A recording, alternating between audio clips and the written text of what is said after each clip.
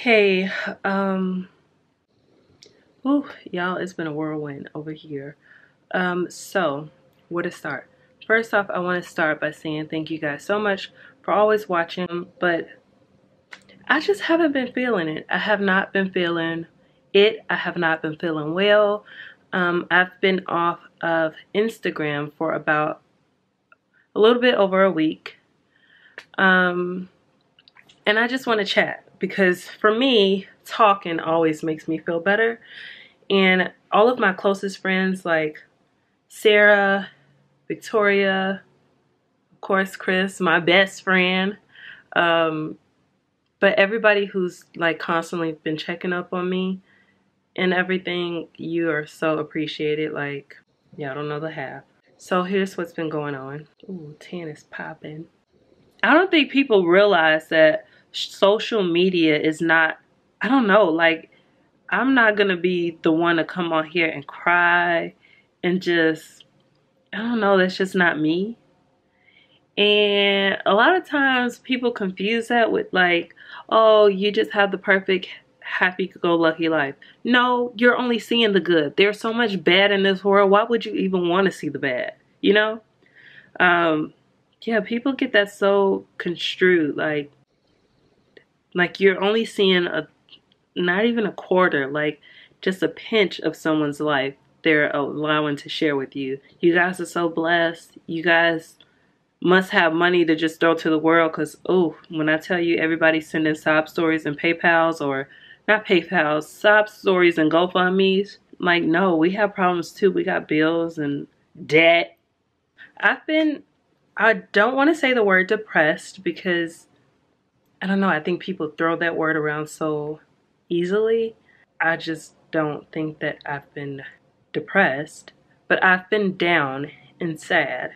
And usually I get down and sad once a month, and I'm never ever one to pay attention to dates because we're always on the go. I honestly forget what day it is. But anytime close to my cousin's death date, I notice I always get sick. I don't know if it's a mental thing. I don't know, but I get sick as in I don't want to really do anything. I'm just so sad where I could literally cry if I wasn't Thug Life, but I'm Thug Life. So, but I could cry. I always feel like, I don't know, irritable, just really sad. Nothing makes me happy. Sorry about that. I'm gonna silence my phone. But yeah, nothing makes me happy. But this month, not this month because this is September now, but last month was a little bit harder. I noticed my sadness hit earlier and it was a little bit longer than it normally is. I started to just think about what it is that's making me unhappy. One of the reasons is just not feeling stable. We're still in our apartment. This is our apartment, by the way. We have not been able to sell our house. And I have been vlogging our rehab situation. This video might go up before y'all see that, so stay on the lookout for that and you'll know what I'm talking about now. Ooh, that's another thing. My attention span, I can't focus on anything. Zip, nada, none.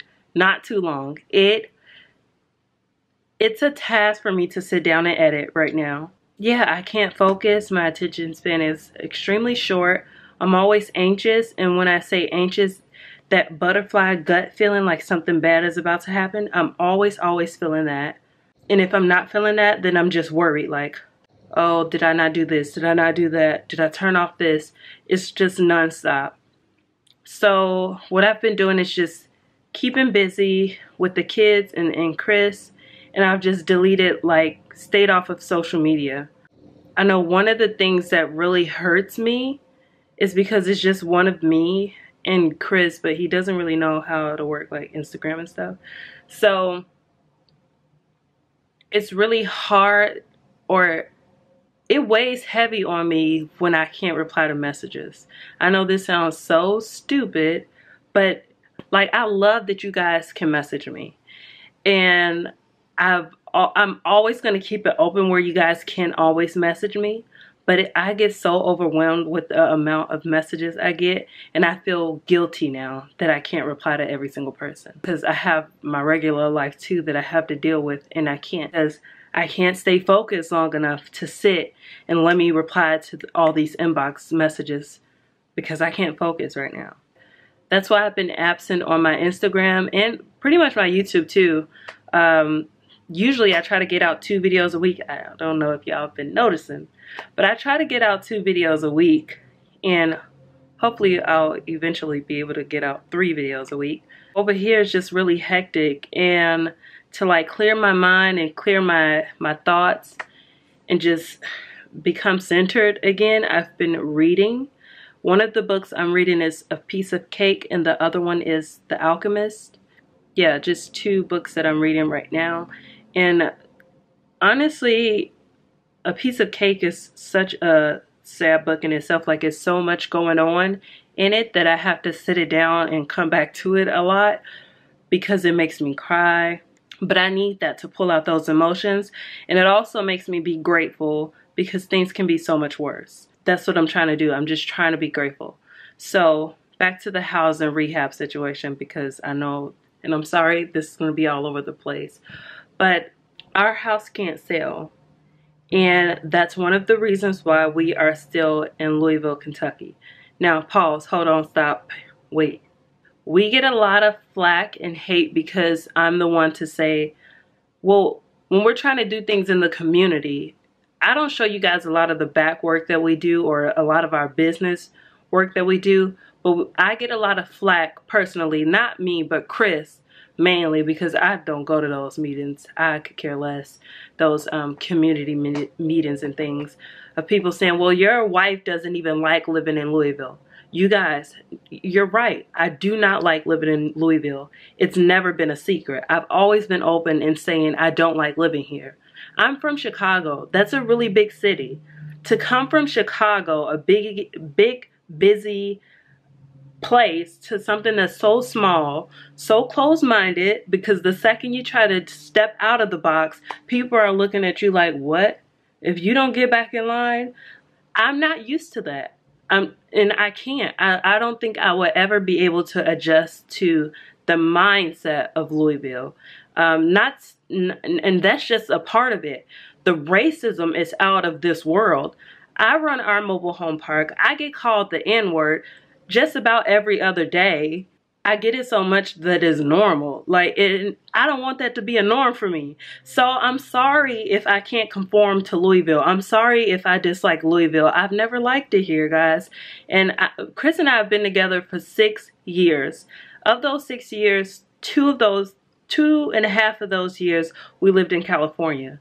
Out of 6 years that I've been here, I can't tell you one friend that I have here, because I always have to think like, does this person have interior motives? Most people only call you when they need something. I would just rather stay to myself and stay in my kids and my husband. That's just, that's what it is. In California, I was able to go places and people not know who Chris was or who we were, and we're just treated normal. Here, yeah, that just comes with the territory. I just don't like living here. So, back to the housing situation. We've been making bigger moves and doing a lot of stuff so that we can run it from elsewhere, or that we're able to have that leisure to travel more, because right now traveling has even been on a pause.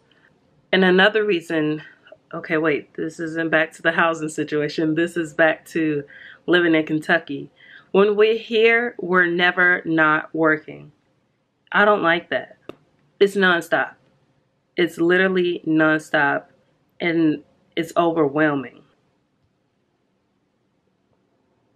I don't really know how else to word it, but I just can't see us ever raising our family here. That's just the truth, y'all. Like, and people get mad at you speaking your truth, but it is what it is. I'm not saying that Kentucky is so horrible.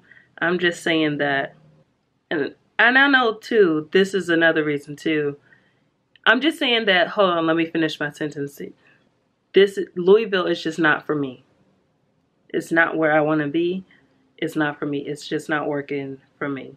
In Louisville, it's been a lot of sadness and a lot of things that have happened in the past where I only can attach negativity to it. The only positive that I've gotten out of Louisville is Isla, because she was born here. I'm not trying to get emotional, but yeah, it's just not for me. Even with the girls are not in Louisville. So the girls, when I say the girls, I mean Chris's oldest daughters, for people who don't know who the girls are. But yeah, they're not in Louisville. Yeah, back to the house. We have not had any offers on it, any interest on it. We're deciding to remodel it. With the remodel, we're hoping that that would pique some interest. If not, we're moving back into that house, y'all. Even with the apartment, I'm feeling suffocated. I always have to remind Isla, there's neighbors underneath us. I do love that we're literally a block away from Isla School, so we can walk to pick them up or we can walk to drop them off. That's really convenient, but other than that, we might be moving back into the house if it does not sell after the rehab work. And for sure, we will be spending Christmas there because I want to provide Christmas for them where they're comfortable. Here we're a little bit smushed, like sardines. I don't know any other descriptions besides just being smushed. We're working on rehabbing the house, and I'm going to show you guys all the steps and everything. And I mean, like, I would want to know if you all would be interested in knowing our overall costs and our overall time frame that we're working with. Yeah, I just want you guys to see that. I don't know if anybody would be interested in that or if that would be boring, but I know that you guys like being nosy, not in a negative way. You guys like being nosy, so a lot of people may want to know that. And yeah, I'm just trying to recenter, refocus, and get Nikki back. Because I don't know why everybody think I'm Superwoman. I'm just not one for faking it. It's really hard for me to fake it. Not feeling it right now, but I promise you, I'll be back. Look, the struggle is real too, okay? We don't talk about it, but it's so real. Chris is dealing with so much, and he's just dealing with a whole lot. And he's able to just make light of everything by just making jokes and laughing. That's one of the ways he deals with it. For me, I just have to talk about it, and I just have to, I internalize it, let it out, and then I can move on and be good. But yeah, it's just a bunch of negativity that I associate with Louisville, so sorry, y'all. The good thing is that I'm able to say y'all and feel comfortable with saying y'all. Like, that's a positive. I love positives. I used to feel so uncomfortable saying y'all. But yeah, Louisville has taught me that. And yeah, other than that, I knew it was something I was forgetting. Another thing, this happened, I want to say 2 weeks ago. And it just really, they're just like, ooh, you gonna do this to me?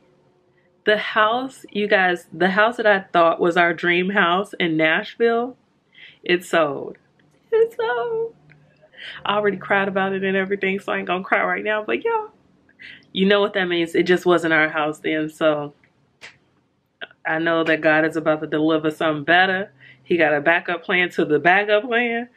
And yeah, I think that had a lot to do with my mood too, because I was just like, damn, it's always something. Like, just let up, let up a little bit. Come on now, it's always something. Now, sorry, that was Chris texting. So yeah, that house sold, and that type of pain, man, I was just like, I just knew this was the house, and I didn't get to show you guys this house, but I just knew that was the one. And God was like, nope. I can't wait to see what's in store for us next, and I hope you guys are along for the ride. What else? One more other thing I do want to mention is that I get a lot of questions about, like, how do we do it? How do we make it look easy? And honestly, it's not easy. If I'm being honest, it's never easy. it's just a ton of prayer that's been getting me through, and reading, and just being the listen, like the ear to other people's troubles and problems, that makes me just like, okay, we could have it worse. And that's what makes me just like, okay, keep fighting, keep going. It could be so much worse. That's what keeps me going. Yeah, I think that's it. I just wanted to let you guys know what's been going on, how I've been feeling, and I feel 10 times better now just getting it out there and just letting you guys know what's going on, because ooh, I'm horrible at faking. Like, I can't fake it. I can't. This is what it is.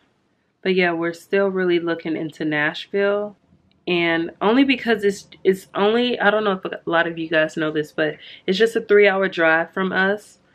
From us is in from Louisville, so we can literally go back and forth whenever, as much as we want. So it just makes more sense to do Nashville. California will always have our hearts, as in ours is in me and Isla's. She literally tells everyone she's from California and was born in California, though she wasn't. But yeah, California will forever have our hearts. But yeah, it's just too far from businesses, from the money, you know? I'm about to head to my lash appointment now because my lashes are looking crazy.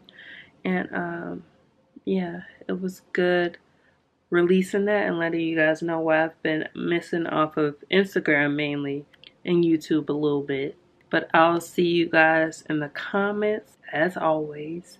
I hope you guys really enjoy the updates to the house, like the renovations. I think that's going to be so cool to see how this turns out. I'm like the interior person. I've been picking out all the tiles and everything, the finishes. Chris is more of the visual, where he's like, this should go here, like the toilet should be moved here, this should be moved there. And me, I'm more of the finishes. So we're gonna have this type of wall, we're gonna do this kind of paint, like that, this color cabinets. That's how I am. Yeah, I think that's it for now. So I'll see you guys in our next vlog. And remember, if you too are going through something similar, or just feeling like, damn, again, like what else? Or just sad and down, brighter days are coming. Stay positive, keep going, read a book, pray. That's it. That's all. I'll see you guys in our next vlog. Ooh, that rhymed.